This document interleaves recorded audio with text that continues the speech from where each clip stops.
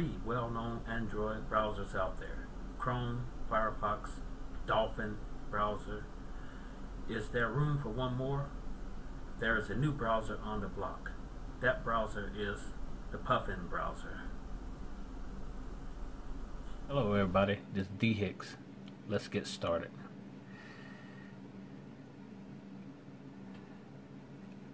Alright, today, like I said before in the intro, that there are many browsers out there, but this was one new browser called Puffin Browser.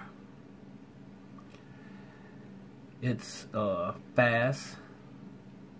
It don't have a lot of lag in it, and it has a lot of features. But one of the features it has a mouse right here in the corner here. I don't think you can see it that good. It's right there. You barely can see it, and it have a game pad here. I guess if you on sites that play games, and it has the keyboard, which you can bring up the keyboard by touching it, just like that. And the game pad looks sort of like that. If you can see it, yeah.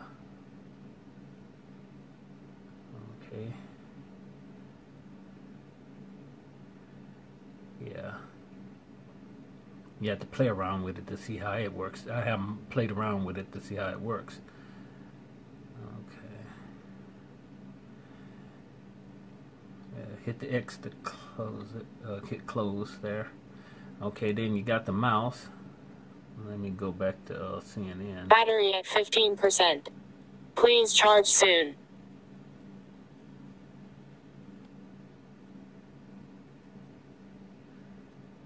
Okay. Let me activate the mouse features. Okay, it got a trackpad. As you can see, it has a trackpad, and you see the little mouse up there. You can also use this scroll pad. You need a little work, a little bit, but it works okay. You move your mouse on a link, and you just tap on it, and you're right into the story.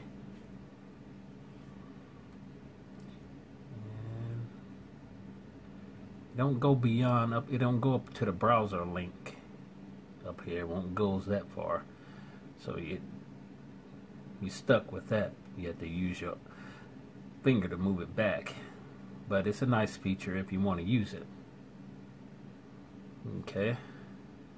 And up there at the scroll bar up here, you can scroll between pages. Click on the one you want. Okay.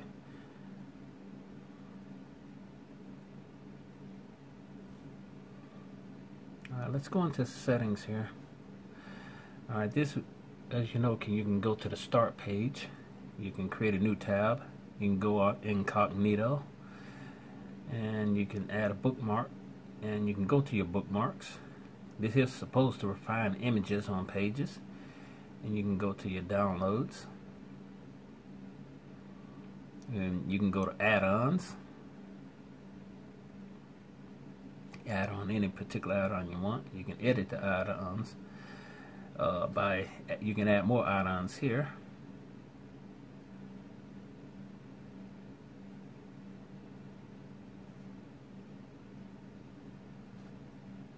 Okay. And you can add the home screen. You can share.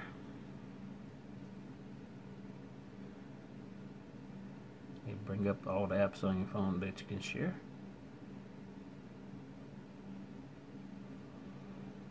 Okay, you can add the home screen. You can print this screen. You can save as a PDF, or you can print it on your available printer.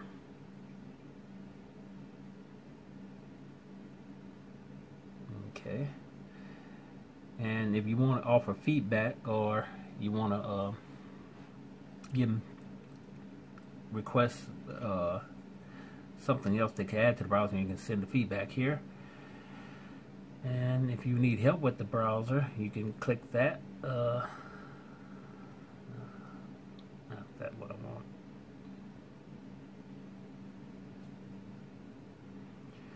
And also, if something wrong with your connections, that you can click on Network Diagnostic, and it'll go through a little diagnostic screen here. Okay.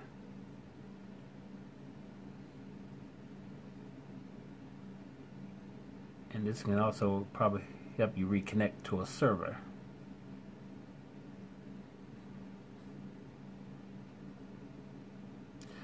Okay, let me show you the start page look. That's the start page look. You can create a speed dial here. You can add more pages you want here.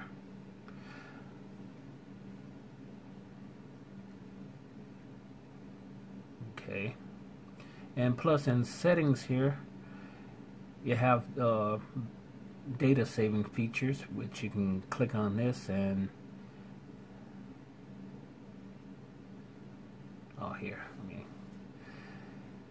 You can make your tweaks with the data savings here, adjusting whatever you want, cellular. But I have on mine optimized. You can go to default, optimize, or you can customize here, where you can tweak it all yourself here. You can make adjustments yourself, but I just have it on optimize. And you can click if you want on the customize. You can click on flash on demand if you want to, and you can set your home page here, open a new tab with start page here, and you can change the color theme here. Say if you want to go red, it changed to red. You can change it whatever color you want here, and you can change your search engines. You have a choice between Bing, Google, and Yahoo. And you can set this to request a desktop site, or you uncheck it, you can get an Android site, and you can block pop-up windows. And quick controls, I believe you can turn it on and off. There may be the quick controls that might be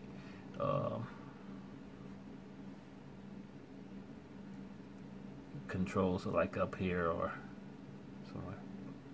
I haven't fully checked those out, but you can play with it and find out what it does. And you can change the download destination here. You can either go save to this device, prompt, Dropbox, or Google Drive. You can set it either. I'll say mine set on prompt to prompt me where I want to download stuff. And you can change display here, some aspects of the display, and your privacy settings here, and this is the version settings here. And also it has the history of wherever you browse. You can check it out, things you browsed days ago. You can find it here, and you can delete all your browser history. And pretty much it. Let's see, let me type in and see how fast it loads the page.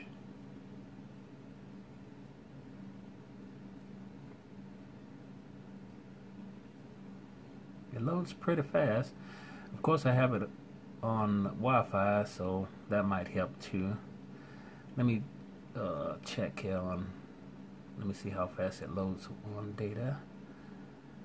Okay, let's go to another site.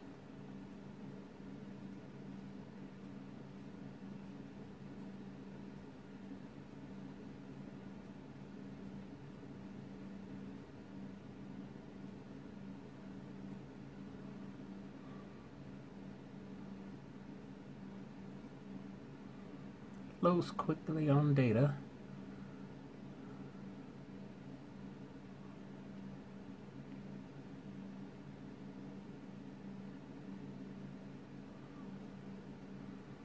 is. It loads fast. This is a nice browser. I've been using it in the place of my Chrome browser. I'm thinking this is gonna be my new. I've been using it for a week or two, but this is gonna be my browser from now on. This browser is called the Puffin Browser. It's available in the Google Play Store now. It's if I'm not mistaken, it was in beta. I'm not sure, but it don't seem like beta to me. It does have problems, but the problems it don't have enough problems for me to stop using it. I love it very much, and like I said, I've been using it for a week or two, and it's just as fast as other browsers. And this, I think it's right up there with Chrome, Firefox, and Dolphin Browser, whatever browsers you use, even Opera. But it's one of the browsers that's out there. It's in the Google Play Store, and you can try it out and see if you like it. Thank you for watching.